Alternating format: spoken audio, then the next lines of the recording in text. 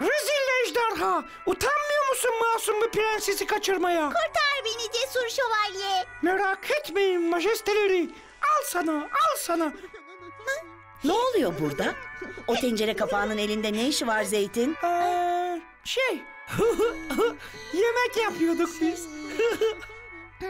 Espri yaptım, espri. Ay anne, biz hem çizgi film seyredip hem de oyun oynuyoruz. Bakın hava çok güzel. Çıkın biraz da dışarıda oynayın çocuklar. Yaşasın. Evet çıkalım. Peki hava kararınca ne yapacağız Çıt Çıt teyze? Gazete okursunuz. Dünyada neler olup bitiyor haberiniz olur. Sen de bir şey söyler misin? İyi aklıma getirdin Çıt Çıt. Çocuklar verin kumandayı bakayım bana. Ama haberleri lütfen. açacağım. Ama hayır. Durun. Çocuklar. Ne yaptığınızı gördünüz mü? Eyvah. Ama iyi oldu size. Bakalım şimdi ne seyredeceksiniz? Peki haberleri nasıl seyredeceğim ben? Çizgi filmin yeni bölümü vardı, mahvolduk. Ne yapacağız şimdi? Buldum. Gel benimle. Tam çatlak yumurtalara göre bir fikrim var.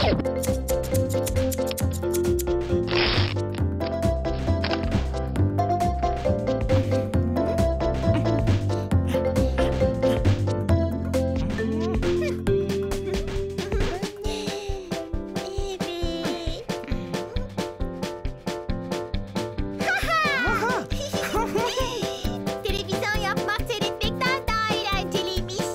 Bence de. Şu yapıştırıcıyı uzatır mısın? Tabii. Ah, harika oluyor.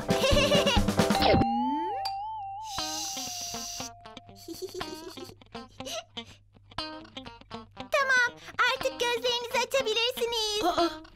Olamaz. Bu da ne böyle? Madem televizyon bozuk, biz de kendi televizyonumuzu yapmaya karar verdik. Nasıl olmuş? Çok güzel olmuş. Aferin çocuklar size. Haberleri açın bakalım öyleyse. Babişko, al kumandayı, sen aç istersen.